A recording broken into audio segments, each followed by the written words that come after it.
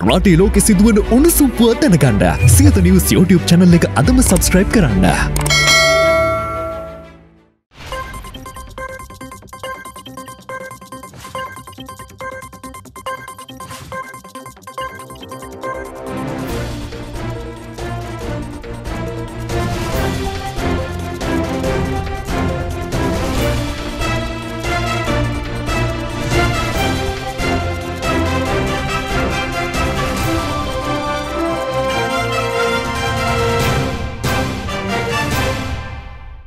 ආයිබෝවන් සැමට කලින් සත්‍ය හරියටම ඔබට කියන සියත උදෑසන පුවත් විකාශයයි මෙලෙසින් ආරම්භ වන්නේ.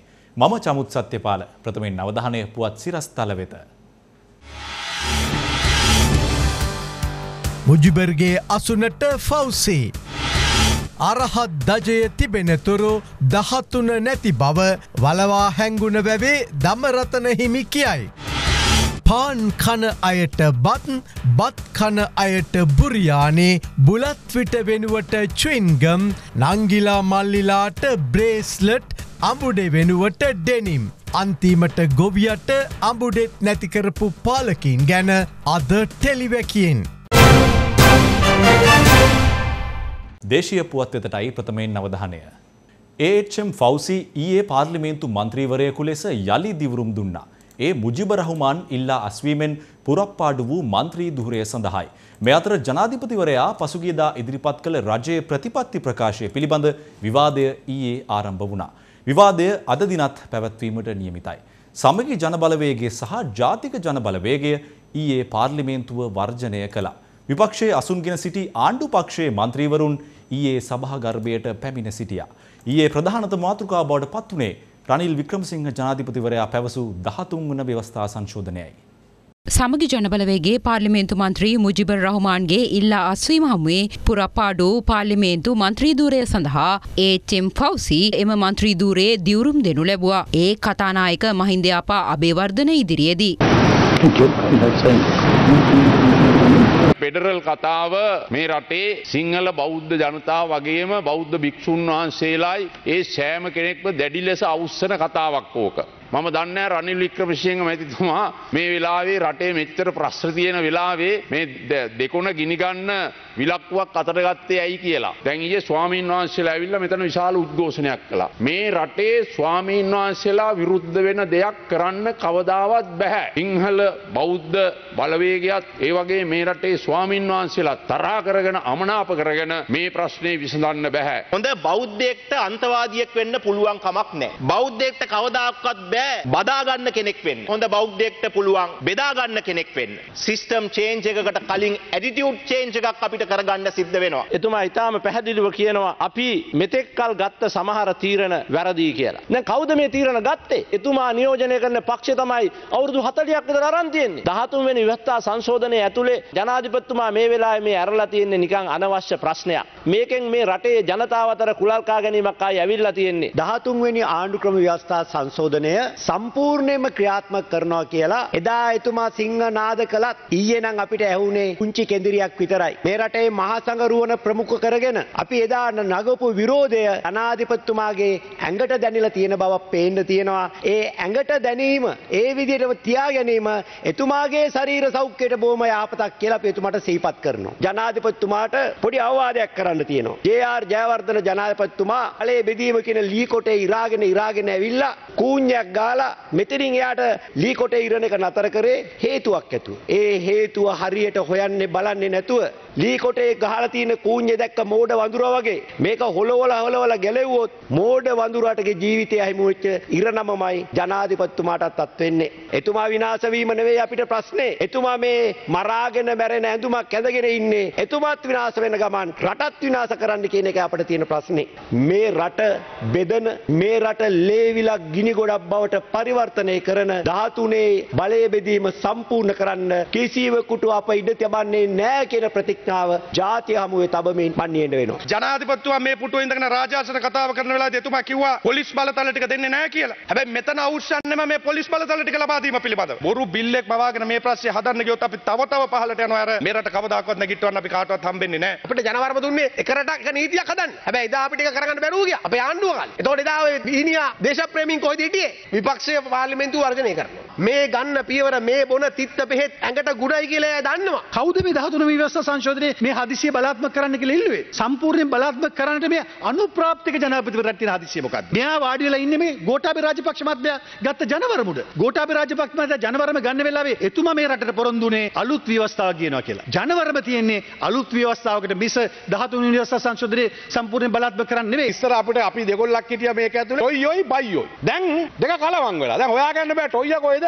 බයියා කොහෙද කියලා. අතක තියා ගන්න රැලි ඔක්කොම යට ගියා වගේ මේ වියත් රැල්ලත් ඊළඟ පාර්ලිමේන්තුවේ නැහැ. සජිත් ප්‍රේමදාස මහත්මයාගෙන් අහනවා තමුන්නාන්සේ අපිට ඉදිරිපත් කරන්න තැන්වල රැස්වීම් තියලා මොර දීගෙන කෑ ගහන වගේම තමුන්නාන්සේ ඉදිරිපත් කරන්න වැඩපිළිවෙල. අනුර කුමාර දිසානායක ජනතා විමුක්ති නායකයාට තියෙනවා. 30 දෙනෙක්ගෙන් සතුම්ලත් හෙලිකොප්ටරයටත් මං කියනවා. මේගොල්ලෝ හැමදාම කතාකාරයෝ විතරයි. මේගොල්ලෝ ගාව විචිල් තියෙනවා බල්ටි නෑ. TN එකේ අපේ සහෝදර මන්ත්‍රීවරු මේ මොහොතේ ඉල්ලා සිටියේ නෑ මේ 13+ පළාත් සභා දෙන්න කියලා. මං දන්නා ජයශංකර් මහත්තයාලා ඉන්දියාවේ කිව්වද කියලා. හැබැයි ජනාධිපතිතුමා කෘතිමව මේ අර්බුදය හදන්නේ රට තුල ව්‍යාකූල තත්ත්වයක් හදන්න. ජනාධිපතිතුමාගේ ක්‍රියාකාරකම් බලනකොට එයා ගූස නෙවෙයි. එයා හරියට හුණු වටේ නාටකේ අසඩක් වගේ. හුණු වටේ නාටකේ අසඩක් තමයි එයාට ඕන තීන්දුව දුන්නේ. ඔය පුටුවේ ඉඳගෙන ජනාධිපතිතුමා ඊයේ කරන්න හැදුවේ ඒ කාරණාව. රාසමානික්කම්ලා ඇතුළු විග්නේශ්වරන් ලාදරත් ත්‍රස්තවාදී අතරපුවා නෙවෙයි. ජාතිවාදී අතරපුවා නෙවෙයි. දෙමළ ඩයස්පෝරාවේ කරට වටින් අත දාගෙන දෙමළ ඩයස්පෝරාවේ න්‍යාය පත්‍රය තමයි පාර්ලිමේන්තුව ඇතුළේ ක්‍රියාත්මක වෙන්නේ මේ ත්‍රස්තවාදීෝ ටික. ඒ නිසා අදට ඔවුන් ත්‍රස්තවාදීන්ම තමයි අන්තවාදීන්ම තමයි බෙදුම්වාදීන්ම තමයි කියන එක මම බය නැතුව කියනවා. තරයිනිකායක මහානායක ස්වාමීන් වහන්සේලාගේ මේ රටට ආදරය කරන මහා සංඝරත්නයේ මේ රටට ආදරය කරන දේශප්‍රේමී ජාතිකවාදී සමස්ත ජනතාවගෙන් අපි වැඳ නමස්කාර කරලා ඉල්ලා සිටිනවා මේ ඇති වෙන කුමන්ත්‍රණයට විරුද්ධව මේ බෙදුම්වාදී කුමන්ත්‍රණයට විරුද්ධව පෙළ ගැහෙන්න. මේ 13 ජනාධිපතිතුමා ගෙනාවත් 13 සම්මත කරන්න ඕනේ මේ පාර්ලිමේන්තුව. ඒ නිසා මේකේ 13 පිළිබඳ අපිටත් තියෙන මතයක්. ඒ නිසා 13 ගේනවා කියලා ජනාධිපතිතුමා ප්‍රතිපත්ති ප්‍රකාශයේ කිව්වට ඒ සම්මත කිරීමේ අයිතිය තියෙන්නේ අපිට. ඒ නිසා ඒක ජනාධිපතිතුමාට හේතු කරලා වැඩක් නැහැ. අපි මේක සම්මත කරේ නැත්නම් ඒක වෙන්නේ නැහැ. 13 එල්ලිලා දේශපාලනය කරන්න හදනවා නම් ඒකට කලබල විය යුතු නැහැ. මොකද ඒක තාම පාර්ලිමේන්තුවට ඇවිල්ලත් නැහැ. ඒක න තීරණයක් කරගෙනත් නැහැ. Several issues that he has highlighted will be dealt with. Know what has happened on the ground. So we're waiting to see when that is going to happen. In this document, in his speech, there is a short one-sentence paragraph at page 16 that says there is no change in police powers. Now we don't understand what that means. If there is no change to what is in the constitution, then the police powers must be devolved. He says maximum devolution of power within a unitary state. You cannot have maximum devolution of power within a unitary state. He very specifically said that he stands for a federal state. Don't divide the country, but share power in a meaningful way. Maximum devolution of power cannot happen in a unitary model, and therefore we reject this thrown speech. බලතල දෙන්න ඕන නම් එතුමා 2015 2020 කාලවකවානුව තුල එතුමාට තමයි ආණ්ඩුවේ බලය බහුතරයක් තිබුණේ. මම අහන්න කැමති එතුමා එහෙනම් එදා පොලිස් බලතල ඉඩම් බලතල දෙන්න කතා කරා. ඔබතුමාම ඔබතුමාගේ කණ්ණාඩි ගාවට ගිහලා මූණ දිහා බලලා අහන්න ඔබතුමා ප්‍රජාතන්ත්‍රවාදීද කියලා. මේ උතුරුහා නැගෙනහිර බලතල දෙනවා කියන කතාව ඉන්දියාවේ කතාවකුත් නෙවෙයි. එතුමා හිතනවා මෙන්න මෙහෙම. මේකෙන් අර කැනඩාවේ ඉන්න යම් යම් අය ලණුවක් දීලා තියෙනවා මහා සල්ලි ගොඩක් තියෙනවා ඩයස්පෝරාවට. ඒකත් බොරුවක්. දෙවෙනි එක තමයි එතුමා කල්පනා කරනවා ජනාධිපතිවරට ඉදිරිපත් වී. එහෙම නැතුව මේ උතුරු නැගෙනහිර බලතල දෙන සත්භාවයක් නැහැ. පොලිස් බලතල දීම ජේ.ආර්. ජයවර්ධනවත් අනික කවුරුවත් කළේ නැහැ. ඔබතුමාට තන අවුරුදු 5 කරන්න.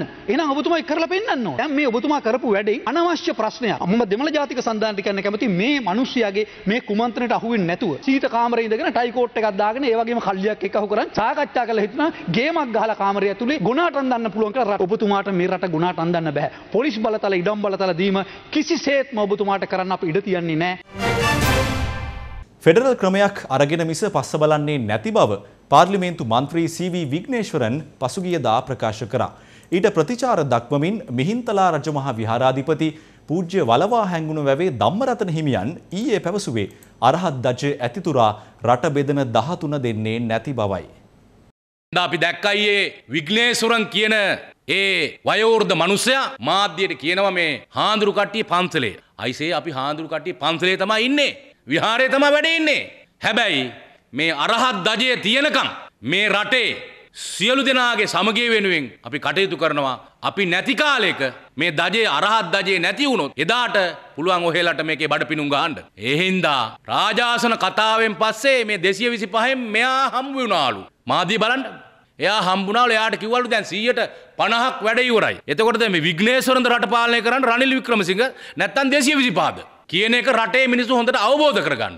සියලු පක්ෂවල නායකයෝ සියලුම පක්ෂවල අය කියන්නට ඕනේ 13 ගැන ප්‍රකාශ කරන්න ඕනේ. පවුල් අතර සංහිඳියාව තියාගෙන මේ රටේ සංහිඳියාව නැති කරන්න කතා කරන්න කිසිදු අයිතියක් නැහැ. එඳා තමුසේ නෙමෙයි දෙමළ මිනිස්සු නියෝජනය කරන්නේ. ඒ වගේම අනිකුත් සියලු ජන වර්ග අපි නියෝජනය කරනවා. අපි අතර බොහෝම සමගිය සමාදානය තියෙනවා. ඒ හින්දා අපි බලාපොරොත්තු වෙනවා මේ 13 වෙනි ව්‍යවස්ථා සංශෝධනය අකුලලා දෙමළ මිනිස්සුන්ටත් සිංහල මිනිස්සුන්ටත් මුස්ලිම් මිනිස්සුන්ටත් සාධාරණ ඉෂ්ට කරන්න මේ වුණා වගේම ඒ වගේම විග්නේශ්වරන් කියන පුජ්‍යලයේ මාධ්‍යයට ප්‍රකාශ කරනවා උන්වහන්සේලා වළඳලා පන්සලේ වැඩ ඉන්න ඕනේ. උන්වහන්සේලා දන්නේ පාලි සංස්කෘතයි.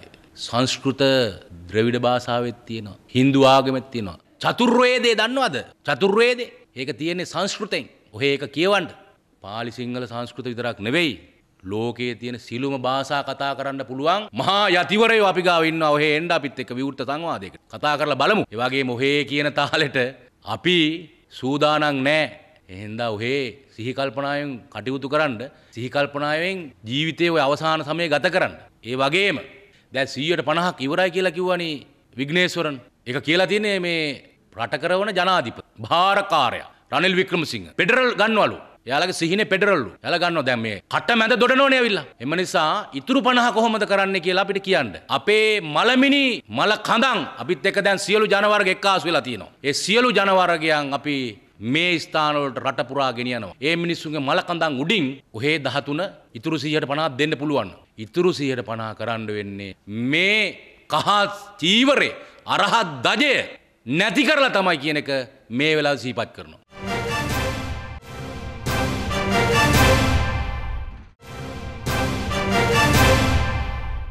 දූෂණය, වංචාව, නාස්තිය, අක්‍රමිකතා සහ අකාර්යක්ෂමතාව ගැන රටට ඇත්ත කියන ටෙලිවිෂන් ටෙලිවැකිය දැන්.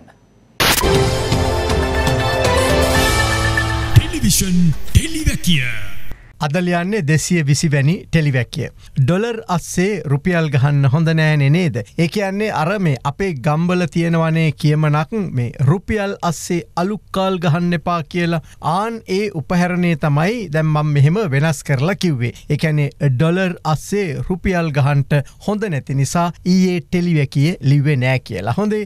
අදත් ඩොලර් එකක ගණන රුපියල් 366ක් විතර වෙනවා. ඒ කියන්නේ රුපියලේ කාසි හරි එහෙම නැත්නම් කඩදාසි හරි 366ක් ගෙවන්ට ඕනේ ඩොලර් එකක් ගන්නට. හොඳේ. මොනවා වුණත් රජ්ජුරුවන් කතා කරනකොට රජුට විරුද්ධ වෙන්න, රජුට එරෙහිව කතා කරන්න හැකි රටවැසියන් හොයාගන්න එක ලේසි නෑ. එදත් එහෙමයි අදත් එහෙමයි. නමුත් විශේෂයෙන් ඔය රාජ සභාව ඇතුළෙන් නම් හොයා ගැනිලි බොරු. මොකද එහෙම විරුද්ධ වුණොත්, ඒ කියන්නේ රජ්ජුරුවන්ගේ කතාවට විරුද්ධ වුණොත් හිස ගසා දානවනේ නේද? ඇමතිකම නැති වෙනවා කියන්නේ ඒකට තමයි. නමුත් දැන් රජවරුන් යයි සිතා සිටින මම හිට්ලර් වගේ වෙමි කියලා හිතාන ඉන්න ඕනම ජගතෙකුට විරුද්ධව කතා කරන, විරුද්ධ වෙන වීදි බසින ජනතාවක් අද අපේ රටෙත් ලෝකේ පුරාත් නිර්මාණය වෙමින් ඉන්නවා. ඒ බව අප ඊයේ කොළඹ අගනගරයේ ආශ්‍රිතවම දැක්කා. රජු හෙළුවෙන් කියලා මූණට කියන්න හයිය නැති වන්දිබට්ටයින් සට්ටැම්බියන් එදත් හිටියා, අදත් ඉන්නවා, හෙටත් අනිවාර්යයෙන්ම ඉඳීවි. මතකද අර මේ සීතාම්බර සලුපට ඇඳලා පාරේගේ රජ්ජුරුවන්ගේ කතාව නේද? ඒ වෙලාවේ රජ්ජුරුවෝ හෙළුවෙන් කියලා කෑ ගහලා කිව්වේ පොඩි එකෙක්නේ නේද? ඔව් අදත් අපේ රජවරුන් යයි කියලා හිතාන ඉන්න අය ඇත්තටම නිර්වස්ත්‍රාවෙන් කියලා තමයි කියන්ට වෙන්නේ. ඊයේ අප ඇසුවේ ඊටාම සාම්ප්‍රදායික හැමදාම අහපු රාජාසන කතාවක්. මේ රාජාසන කතාවේදී ඔය අසුනේ ඉඳලා ජනාධිපති කෙනෙක් මගේ මතකේ හැටියට කිව්ව එකම එක අලුත් කතාව වත්මන් ජනපති රනිල් වික්‍රමසිංහ කිව්වා. ඒක ගැන ගෞරවයක් තියෙනවා. ඒ පිළිබඳව ඔහුට ස්තුති කරන්න ඕනේ. ඒ වාක්‍යය තමයි කුල බේදයෙන් අසරණ වෙලා ඉන්න අය ගැන විශේෂයෙන් හොයනවා කියලා කිව්ව එක. විශේෂයෙන්ම කුල භේදය නිසා සමාජයේ කොන්වීට ලක් වී සිටින ප්‍රජාව සම්බන්ධයෙන් පූර්ණ සැලකිලි යොමු කිරීමට අපි බලාපොරොත්තු වෙනවා. ඒක ඊටාම වැදගත්. නමුත් ඔය අනිත් බොහෝ කතා පරණයි. හරිද? හැමදාම කියපුවා හැමදාම අහපුවා නේද? මම බලය වෙනුවෙන් බලය ගන්නට බොරු කියන්නේ නෑ කියලා කිව්වනේ නේද? ඒක ඔය හුඟක් රජවරුයයි හිතාගත්ත අය ඔතන ඉඳලා ඔය බොරුව ඕන තරම් කියලා තියෙනවා. අපේ ඉතිහාසයේ පුරාම ඔය මැතිවරණවලදී අපේ පක්ෂවල දේශපාලන නායකින් බලය ගන්නට දීපු බොරු ටෝක්ස් එකතු කළොත් මහා පචවංශය කියලා ලෝකේ ලොකුම පොත ලියන්න පුළුවන්. නිකමට ටිකක් මතක් කරන්නද? මම බලයට පත් වූ පසු පාන් කන අයට මම බත් කන්න පුළුවන් සමාජයක් හදනවා. බත් කන අයට බුරියානි කන්න පුළුවන් සමාජයක් හදනවා. බුරියානි කන අයට බුරියානි කාලා ඉවර වුණාම ඩෙසර්ට් එකට, ඒ කියන්නේ මේ අතුරු පසට මේ ෆෘට් සැලඩ් එකක්, ගස් ලැබු කෑල්ලක් වගේ එකක් කන්න පුළුවන් සමාජයක් හදනවා. එහෙම කිව්ව ජනපති අද ජීවිතුන් අතර නෑ. මතකයිනේ එහෙම කතාවක් නේද? ඒ කියන්නේ ඉතින් අන්තිමට බත් සහ බුරියානි කන පාන් නැති සමාජයක් නේද? හැබැයි ඒකේ පොඩි ඇත්තකුත් තියෙනවානේ. දැන් අද වෙනකොට සමස්ත සමාජයේටම පාන් කියාගන්න බැරි ගන්නට වැටිලානේ නේද?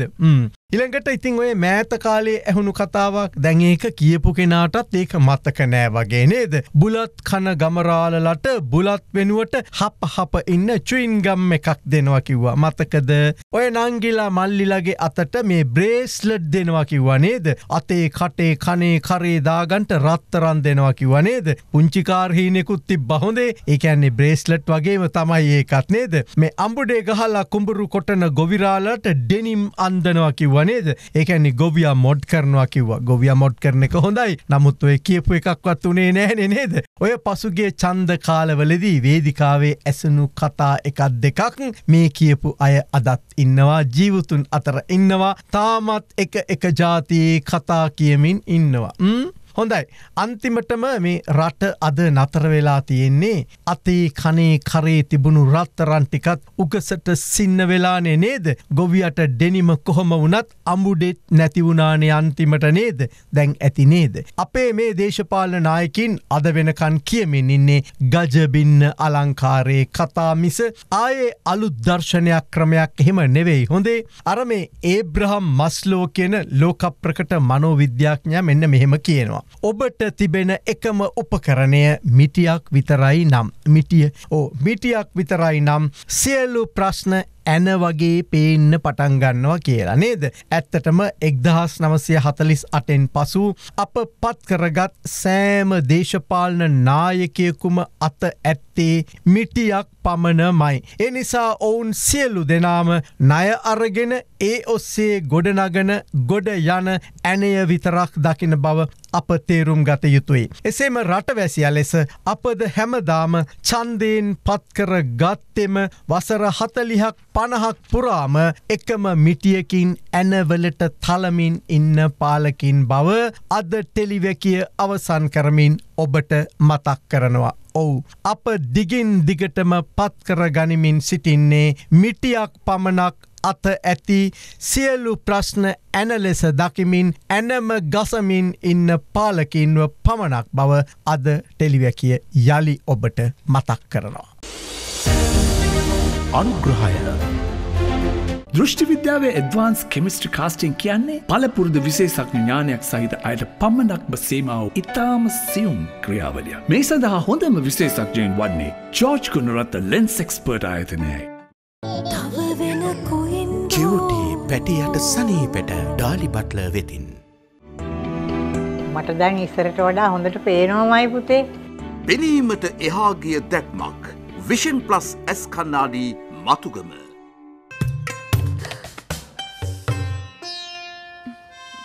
ප්‍රෑන්ක් කින් කෙනෙක් වෙන්න. දැන් සෙන්ටර් පහක් සමග ප්‍රෑන්ක් ටැටු එකක් නොමිලේ.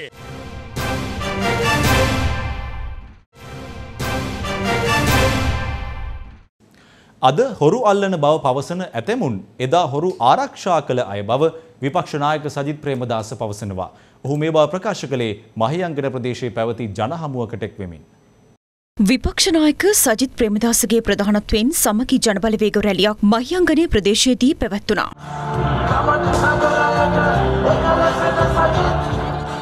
අර රතුපාට සමාජවාදී මල්ලිලා කියනවා ඒගොල්ලොන්ට තමයිලු හොඳටම කරන්න පුළුවන් කියලා. ඒගොල්ලොන්ට පුළුවන්ලු හොරු අල්ලන්න. මං අහන්න කැමති සමගි ජන බලවේගයේද එහෙම නැත්නම් ඔය රතුපාට මල්ලිලාද රාජපක්ෂල වෙනුවෙන් පහුගිය කාලේ ගෙන්ගෙට ගියේ. මතක නැද්ද?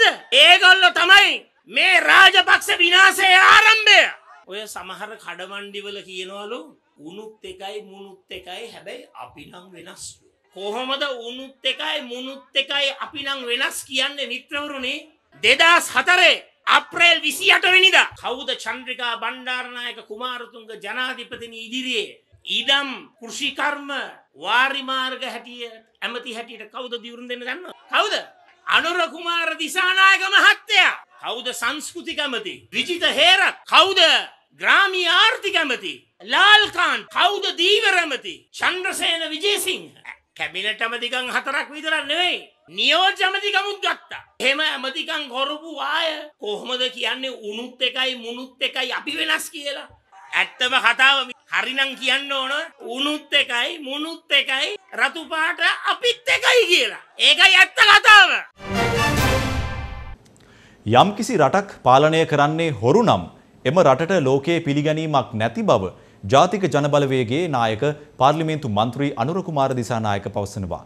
ඔහු මේ බව ප්‍රකාශ කළේ කින්නියා ප්‍රදේශයේ ජන හමුවකට එක් වෙමින්. ජාතික ජනබලවේගයේ නායක පාර්ලිමේන්තු මන්ත්‍රී අනුර කුමාර දිසානායකගේ ප්‍රධානත්වයෙන් ත්‍රිකුණාමලය කින්නියා ප්‍රදේශයේදී ජන හමුවක් පැවැත්වුණා. ඒගොල්ලෝ එකට ඉන්නේ, ඒගොල්ලෝ එකට හොරකම් කරන්නේ, ඒගොල්ලෝ එකට ආරක්ෂා වෙන්නේ, ඒගොල්ලෝ කවදාවත් හිරේ යන්නේ නැහැ. පාකිස්තානයේ අගමැතිවරු හිරේ ගියා, බංග්ලාදේශයේ අගමැතිවරු හිරේ ගියා, තමිල්නාඩුවේ මහ ඇමතිවරු හිරේ ගියා. ලංකාවේ ප්‍රාදේශ සභා මන්ත්‍රීවරයෙක් හිරේ ගියේ නැහැ. ඒ තරම් සුද්ධවන්තයෝද? පට්ට හොරු. හැබැයි නීතිය ක්‍රියාත්මක වෙන්නේ නැහැ. ඕන තරම් තොරතුරු දෙනවා, ලේඛන තියෙනවා. එහෙනම් අපි ආණ්ඩුවක් හදන්න ඕන. වංචාව නතර කරන, වංචා කරපු දේපල පවර ගන්න, වංචනිකයට දඬුවම් දෙන්න. අන්නේ ආණ්ඩුව තමයි අපි තමුන්නාන්සේ සාධි. නීතිය සාධාරණ රටක්, වංචනිකයට දඬුවම් දෙන රටක්. අන්නේ රට තමයි මාලිමාව හදන්න. දැන් මේ දවස්වල සජිත් ප්‍රේමදාසත් කියන හොරුන්ට දඬුවම් දෙනවා කියලා. වම් අත බලපුවාම කිරියල්ල, දකුණු පැත්ත බලපුවාම රාජේ සේනාරත්, උඩ බලපුවාම හැරිසන්, බිම බලපුවාම විජිත මුනි, මෙහෙම බලපුවාම සජිත්. කොරකම් වලට දඬුවම් දෙන්නේ ඒගොල්ලෝ. එහෙනම් මොකද කරන්න තියෙන්නේ? සජබේ වේදිකාව බලලා වීසිදලක් අරන් ගිහිල්ලා ඔක්කොම ගහලා අල්ල ගන්න. බඩු ටික. ඒගොල්ලන්ට එක දෙන්න බෑ. ඒක කරන්න අපි විතරයි. හොරු පාලනය කරන රටවල් ලෝකෙ පිළිගන්නේ නැහැ. හොරු පාලනය කරන රටවල් වලට ලෝකෙ උදව් කරන්නේ නැහැ. ඒ නිසා අපේ රටේ ලෝකෙ කීර්තියක් තියෙන රටක් හදනවා.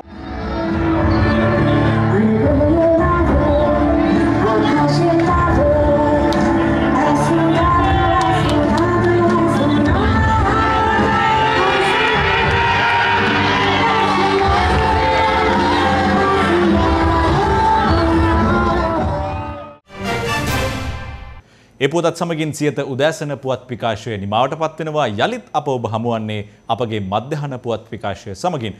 සුපුරුදු පරිදි දැන් ඔබ සම්බන්ධ වන්නේ සියත කතු වැකියත් සමගයි. ඔබට සුබ දවසක්.